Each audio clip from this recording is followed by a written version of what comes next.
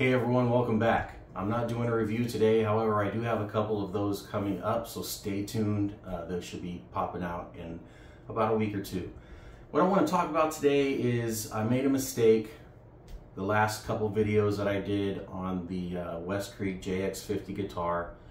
I'm going to play the video right now so you can see exactly what I'm talking about. Disappointing. Probably the cheapest route I've ever seen. It's 3/4 inch, I would say medium density foam. So yeah, those foam blocks are very typical of direct mounted pickups, which I did not know because I don't have any guitars with direct mounted pickups until those two. They've always been with pickup rings and springs and screws and all that stuff. But this video is to show you that I modified both of those JX-50s, just like this right here, for about 12 bucks. Reason why I did it is because number one, it's what I'm accustomed to, and number two, I think it gives the pickups a little more fine-tunability so you can equalize the volume and the tone in both. Well, not really the tone, but more so the volume. More so than you can with the foam blocks. So my sincerest apologies to Westcreek for saying that that was the cheap route. Again, I didn't know any better, so I apologize for all that misinformation. So this is something you guys can do at home with a cheap 3D printer and $12 worth of hardware from Amazon and a tap. And I will link all that stuff in the description below if you don't already have it. Anybody that's seen my forging videos knows that I have a ton of tools. I already had all this stuff lying around, and I have 3D printers, so the only thing I had to pay was the 12 bucks, or $14 actually, for the hardware for the pickups.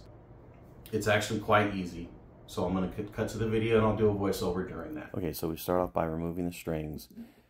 The 3D printed pickup covers there, I printed on my printer, and I used the first two holes as a guide and just drilled through basically the lacquer and maybe the top coat of paint, and then let the wood screws do the rest. Just mounting the two so I can get the other two holes drilled more accurately this way. The drill bit I'm using is a 2mm drill bit. You can pretty much get anywhere. And it's a Phillips number 2 bit, and I 3D printed a little piece on my driver to accommodate. Underneath is the foam blocks that I referenced. You can just peel those out. They'll come out no problem. The tabs are made of brass, and you'll see that's the 3mm tap right there. You can get it at any hardware store, and it just drills right through, no problem. This next part is the most fidgety part of the whole process, because I had to cut about 6 to 8 millimeters off of each of the machine screws, and I did not trim the springs. So the screws are essentially shorter than the springs, so you have to kind of preload them and get them in there, and it just takes a minute. It would be much easier if I would have desoldered the pickups and did this like on a workbench or something like that. So if you don't want to do that, I would recommend at least, you know, taping off the surrounding area around the cavity so you don't risk scratching the paint. Thankfully, I didn't scratch the paint though, so.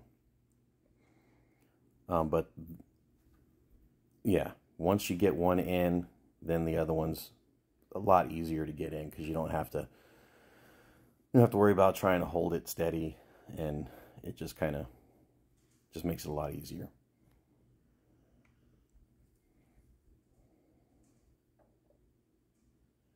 Still a little fidgety though, obviously, as you can see. But if you don't trim those machine screws, the pickup cover itself won't sit flush because the cavity is not deep enough. So rather than hogging out some material in the cavity, I just decided to trim the screws. It was a little bit easier. All right, so there you have it. Hopefully that looks as easy as it was. The springs and installing that part was a little bit fiddly. But yeah, like I said, I'll leave all the links in the description below for Amazon for everything that you'll need, so you can do it yourself.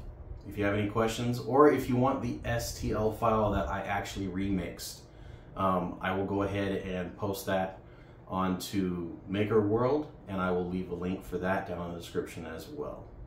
Take care, y'all. Till the next one.